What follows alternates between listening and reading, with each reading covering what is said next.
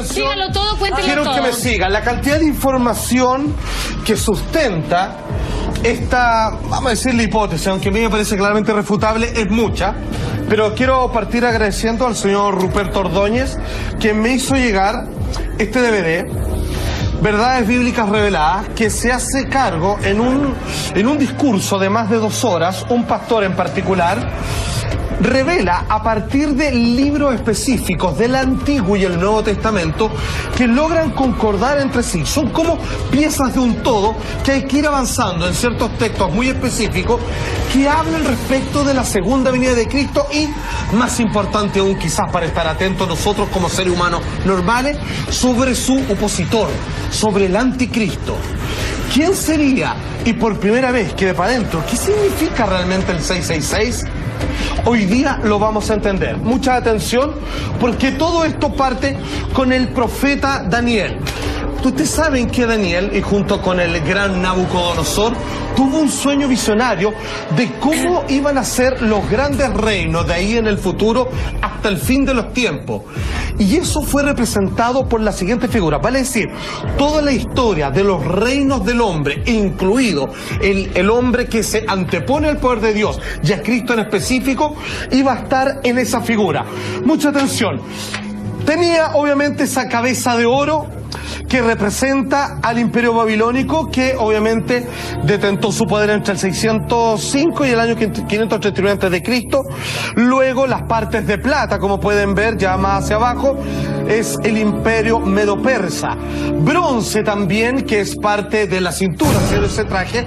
Esto fue visto en un sueño profético. Esa figura fue visto con esa forma y Daniel fue el que le explicó al rey Nabucodonosor qué significaba y que ni más ni menos cómo iban a ir surgiendo los distintos reinos hasta que finalmente la llegada de Cristo, representado por un metal. Exactamente. Y aquí viene lo curioso, qué bueno que dijiste eso, porque el imperio romano, que es el último, que es por esas piernas, que está hecho con un material de hierro, fue del año 168 al 476 después de Cristo.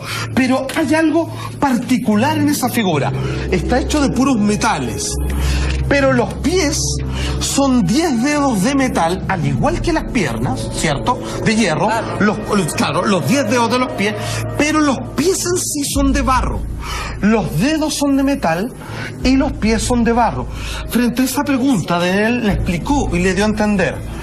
Los 10 dedos de hierro son los 10 reinos en los que se va a disgregar el imperio romano, que obviamente mandó a matar a Jesús, sin ir más lejos, y obviamente el barro, que es un elemento extraño que está metido entre todos estos metales, representa a la iglesia y que va a surgir de esos poderes fácticos.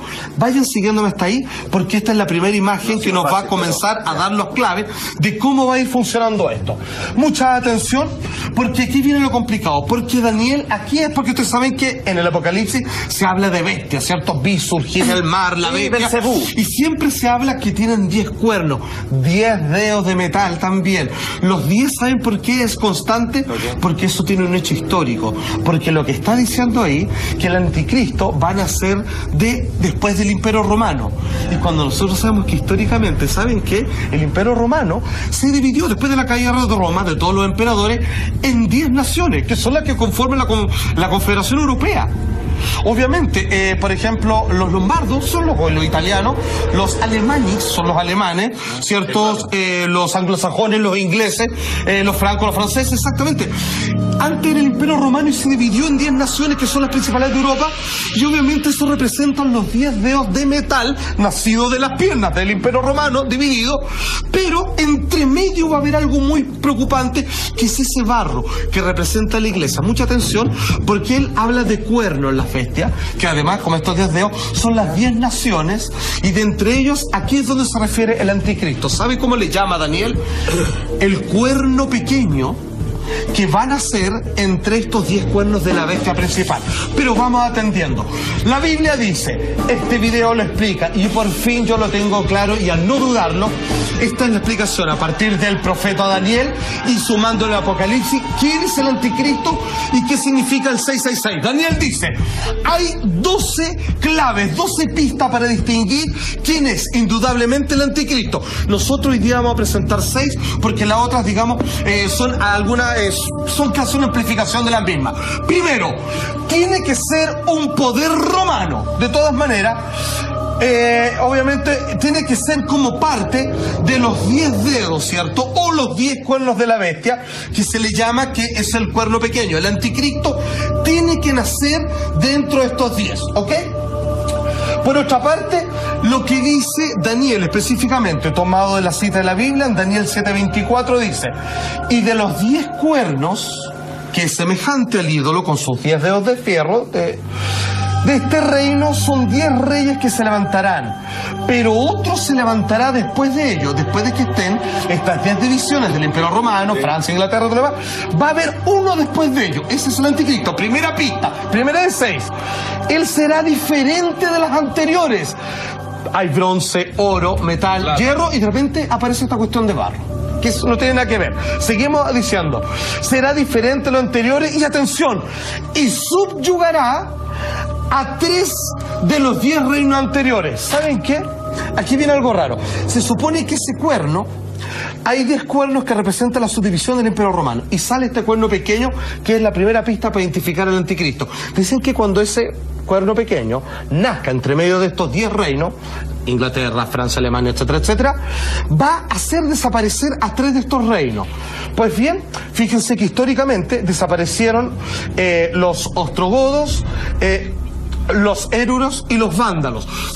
Obviamente de estos reinos no hay descendencia. Los franceses, los alemanes, ¿cierto? Siguen existiendo ahí, pero estas 3 no siguieron existiendo y fueron una de las 10 divisiones del Imperio Romano. ¿Me van siguiendo? Desaparecen para ellos. Desaparecen porque hubo alguien que las hizo desaparecer, y ya nos vamos acercando a quién es este anticristo. O sea, Imperio Romano, emperadores, César, todo lo demás está contra Cristo. De repente, cuando el Imperio Romano cae, se dividen estos 10 países que hoy día son los países europeos que todos conocemos. En algún momento eran 10, y hasta que apareció uno.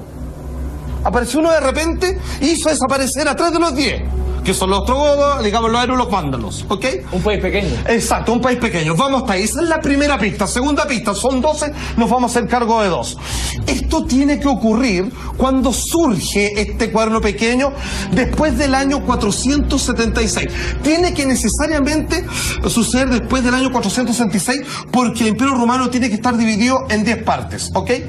De hecho, el último emperador romano se llamó Rómulo Augusto, y ahí es cuando cae en la Roma, se dividen estos 10 países. Entonces ya tenemos una pista que el anticristo o su representación tiene que ser después del año 476, ¿ok? La tercera pista dice ahí, tiene que haber arrancado de raíz los 3 reyes de los 10 reinos en los que se dividió Roma, que es lo que les contaba. Daniel, ¿qué es lo que dice? Mientras yo contemplaba los cuernos, los 10 cuernos de esta bestia que era el Imperio Romano, las piernas, ¿cierto? Que se dividió en estos 10 dedos de los pies, dice, he aquí otro cuerno, uno pequeño. Aquí es cuando nos empezamos a preocupar del anticristo. Surgió entre ellos, y 3 de los primeros cuernos fueron arrancados de él. Lo que les contaba, cuando surgió este pueblo, nación, reinado, rey, que es el anticristo, sacó a estos 3, digamos, que eran parte de los 10. Y he aquí que este cuerno tenía ojos como los ojos de un hombre, y una boca que hablaba con mucha arrogancia. Eso es Daniel del capítulo 7 al 8. Vamos a la cuarta pista. Dice, es un poder que perdona los pecados porque es blasfemo, dice. Dice que va a tener representación de Dios en la tierra, pero que no es verdad. Él lo dice. De hecho, a Cristo, ustedes saben, ¿se acuerdan que entre los sacerdotes que habían en su época, cuando él decía, yo vengo a sanar a los enfermos, a hacer ver a los ciegos y todo lo demás, yo le decía un blasfemo? ¿Por qué blasfemo? Porque solo Dios puede hacer eso. Entonces él dice, yo soy representante de Dios, blasfemo. Nadie puede hacer eso y Dios no tiene representante. Pero nosotros después entendemos que era el Hijo de Dios. Entonces, otra pista, que es la cuarta, cuenta, esta nación o este rey o este reinado que hizo desaparecer a 3 de los 10 reinos, en lo que se dividió Roma, tiene el poder de la blasfemia, de poder, dice acá Daniel en 7:25, y él proferirá palabras contra el Altísimo Dios y afligirá a los santos del Altísimo. O sea, va a oprimir a aquellos que dicen seguir a Dios e intentará cambiar los tiempos y la ley. Entonces, un poder que perdona los pecados y que tiene representante de Dios en la tierra. Atención, porque ya nos podemos meter en materia. Saquemos un momento esa gráfica, porque quiero leer dos cosas que están sacadas de la enciclopedia católica. Esta gráfica que vamos a ver ahora es de Lucius Ferraris. Dice él, el Papa es como si fuese Dios en la tierra. Correcto. Solo soberano de los fieles de Cristo, que tiene plenitud de poder, a quien Dios el Omnipotente le ha confiado no solo la dirección de lo terreno, sino también del reino celestial. El Papa, tal poder, tiene que puede modificar, explicar, abolir, interpretar o cambiar aún las leyes divinas. Lucas Febrares, esto es, está tomado de la enciclopedia católica hecha por católicos. Y esto no queda aquí porque también tenemos la gráfica del cardenal Bellarmino. Dice él, si el Papa errara, vale decir, si cometiera errores, imponiendo pecados y prohibiendo virtudes, la Iglesia aún estaría obligada a seguirlo. Cardenal Bellarmino, esto también está en el libro de los vicarios de Cristo. De hecho, existe la infalibilidad del Papa. Correcto. Vuelvo a Daniel, lo que él dice, intentará cambiar los tiempos y perseguirá a los santos del Altísimo, que algunos lo asocian con la Santa Inquisición, porque obviamente cuando otras religiones cristianas, como de tipo, como jesuitas, digamos, también quisieron hacer órdenes similares, pero con diferencias de la católica, fueron perseguidos y muchos de ellos quemados. Hoy, una pregunta. Todavía estamos en el pasado, o sea, estamos hablando. ¿Hay posibilidad de que este anticristo esté ahora, por estos días, venga y llegue? ¿Cómo sabemos? Ya voy a ir para allá. Okay. Vamos a la pista número 5. Dice, obviamente, que tiene que ser un poder político y religioso. Mira, eran todos en la figura de metales, pero esto, que obviamente está metido entre los 10 dedos de hierro, que son los reinos de lo que se dividió Roma. Fíjate que tiene esto que es algo raro. Es una mezcla rara entre que es una religión y un poder político, ¿ok? Entonces, el Vaticano. Exactamente. Entonces, ¿qué es lo que pasa? Es diferente a los reinos que hubo antes, que eran solamente reinos políticos. Esto, como dice acá, es una amalgama de hierro Roma, como está representado en las piernas de la figura que vio el rey Nabucodonosor y que le pidió al profeta Daniel que le interpretara ese sueño que Dios le hizo tener, y barro, que es la iglesia. O sea, algo que es un rey religioso, que es un poder religioso y político al mismo tiempo. Y la sexta, mucha atención, es un poder que tiene un número misterioso. Acá nos saltamos porque habla, ¿cierto? Daniel también habla de bestia, habla de los 10 cuernos, ¿cierto? Habla también de los 10 dedos de hierro, y al final de la bestia que sale del mar, se habla de esta bestia con 10 cuernos, que dice que es herida de muerte, pero que se salva y que reina 1260 años, que cuando tú sumas desde que cuando se creó el Vaticano hasta ahora, digamos, es precisamente el tiempo que ha surgido. Y aquí viene lo maravilloso. ¿Calza perfecto? Calza perfecto.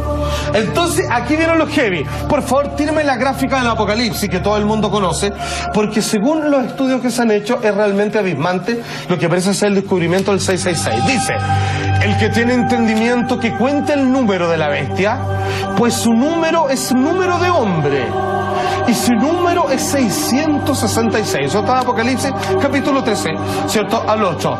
Atención, porque aquí vienen los heavy.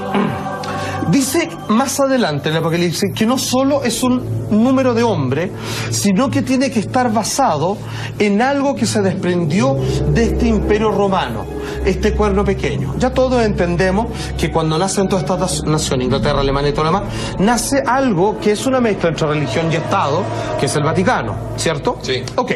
Luego, lo que entendemos es que ese cuerno pequeño, digamos, en algún momento persiguió a quienes, según sus creencias, decían seguir a Dios. ¿cierto? Porque no tenían las mismas creencias, fueron muchos condenados, quemados, etcétera.